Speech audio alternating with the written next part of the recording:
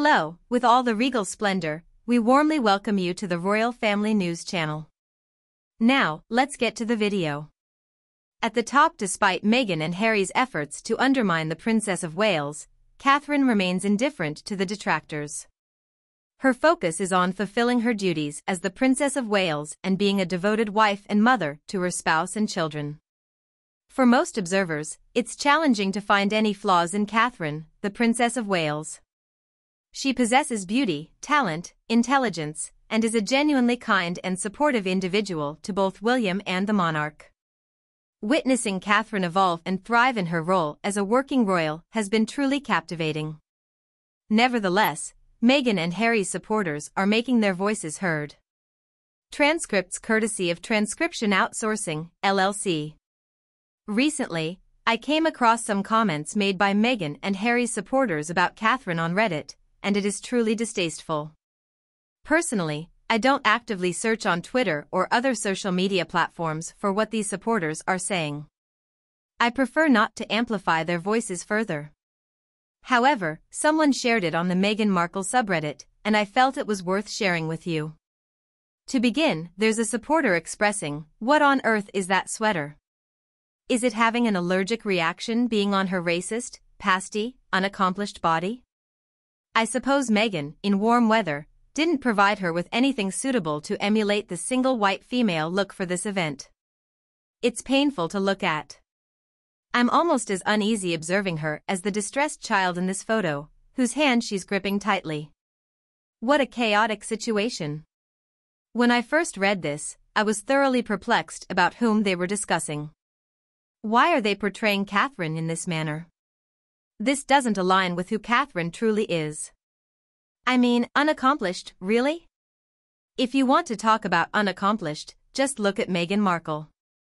And then there's the reference to Catherine's single white female act with Meghan Markle, suggesting that Catherine imitates Meghan. What are they talking about? Last I checked, it was Meghan emulating Catherine. They also claim that Catherine is a neglectful mother, too formal with her children. I don't understand what they're talking about. Clearly, they're not observing the same things we are. Anyway, this provides us with a glimpse into the troubled minds of Meghan and Harry's fans. They are as delusional as Meghan and Harry themselves. Despite Meghan, Harry, and the Sugars attempting to provoke her, Catherine remains calm and composed. Regarding the notion of Catherine sending covert messages to Meghan and Harry through her clothing choices or attempting to copy Meghan, let's consider the perspective of an expert who spoke with GB News. Jennifer von der Dorf is a sustainable fashion consultant, and she stated the following, quote, "The royals strategically choose their looks. It is inherent in their role to avoid causing offense to the monarch, the institution, the nation, or the hosting/visited organization. Depending on the event or engagement, they ensure their attire aligns with the setting, remaining either neutral or inoffensive." Additionally, she has discussed how Catherine, the Princess of Wales, steers clear of any hidden agendas with her clothing choices. She emphasized that the notion of Catherine having a malicious, concealed agenda seems unlikely. I would go a step further and assert that it is implausible. Naturally, Catherine doesn't select her clothing based on what might bother Meghan and Harry. She is indifferent to them and has moved forward with her life. Her focus is not on them. Meghan fixates on Catherine due to intense jealousy, but Catherine doesn't harbor similar feelings towards Meghan. In Catherine's eyes, Meghan is insignificant.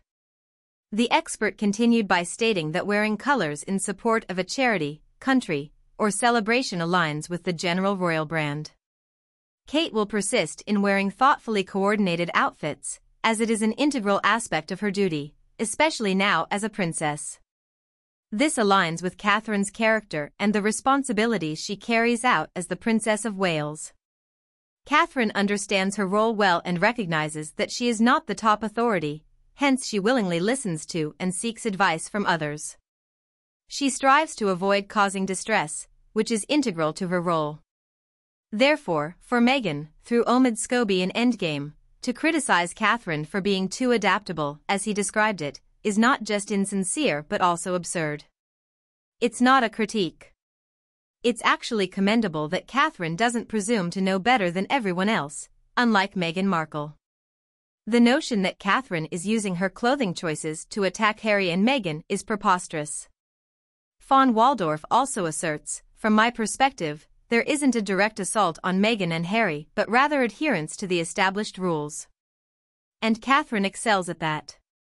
Meghan has emphasized the importance of not overshadowing senior royals with color and style choices and the necessity of perfect role play. Therefore, Kate will ensure she adheres to the rules and avoids putting herself in a vulnerable position, end quote. Well, once again, how is that a negative thing? What struck me as bizarre about Endgame was that evidently, they lacked legitimate grounds to criticize Catherine, so they opted to assail her character for excelling at her job. Only Meghan Markle would believe that strategy would be well received. I mean, Meghan, it's evident to everyone that you were the issue. You were the one unwilling to abide by the rules, consistently. Yet, that doesn't diminish Catherine's independence or make her less resilient than Meghan Markle. It simply underscores her intelligence. In recent news, echoing a familiar theme, there's an article currently featured in People magazine. Now, People magazine, being a U.S. publication, typically leans towards supporting Sussex.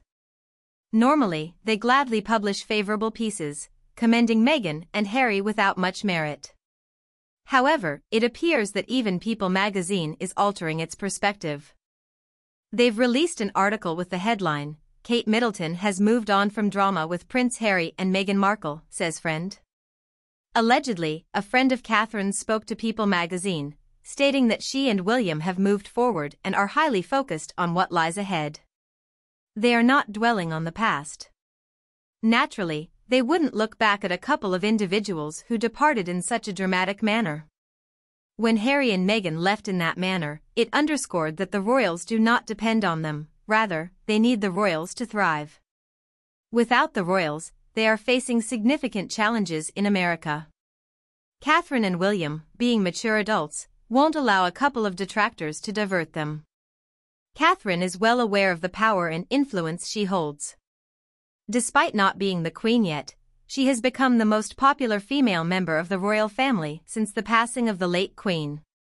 She comprehends the significance of her role. As per a source closely connected to the royal household, shared with People, she approaches matters with seriousness, and we should be thankful for that. I can't help but think that some parts of this People article are a response to Scooby-Doo's claims in Endgame, given that he and Meghan were the ones who criticized Catherine for taking things too seriously. Again, how is that a drawback? Simon Lewis, former Buckingham Palace communications chief and co-host of the BBC podcast When It Hits the Fans, remarked, "She's very much seen as a player at the center of Team Windsor. She's an amazing support for the family, and they appreciate her so much." Regarding the Sugars claiming that Catherine is unaccomplished, they are mistaken. For instance, her Shaping Us initiative, a campaign emphasizing the significance of the first 5 years of a child's life, has been remarkably successful.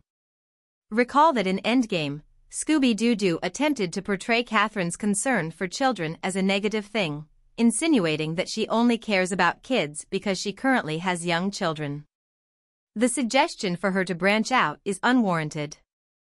These causes are exceptionally important, arguably the most critical out there. Thanks to her empathy, understanding, and ability to relate to others, Catherine is an exemplary advocate for children. It was also highly insincere and inaccurate for Scooby-Doo to depict Catherine as a weak-willed woman who simply follows her husband's directives.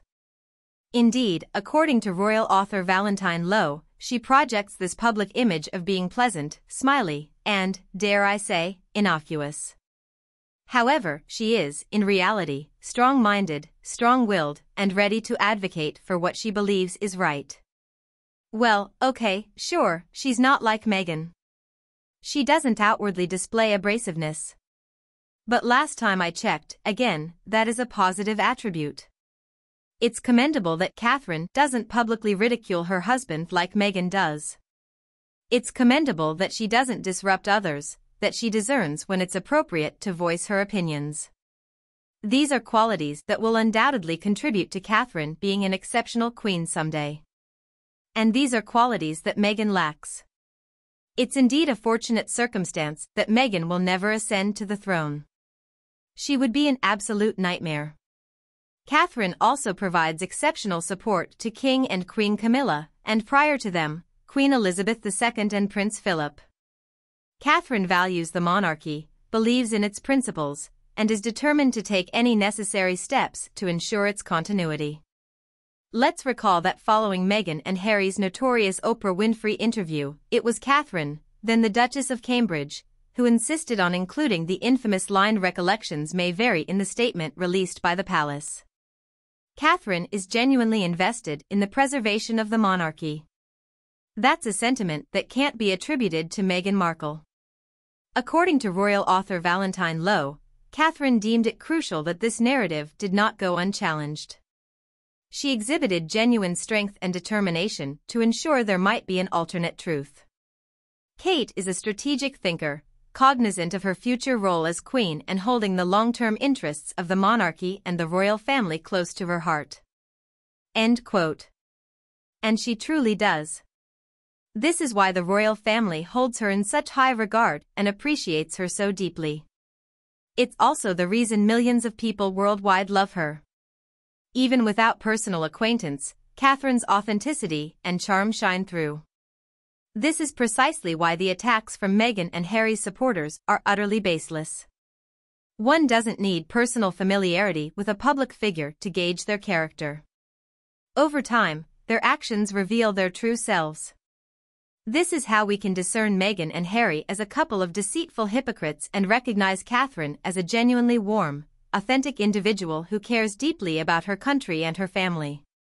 Now, let's shift the focus a bit and delve into some of the opinions shared in the comments section of the video. What went wrong in Hollywood for Sussex? For years since Megxit, Harry and Meghan left hopeless. That's it for the video.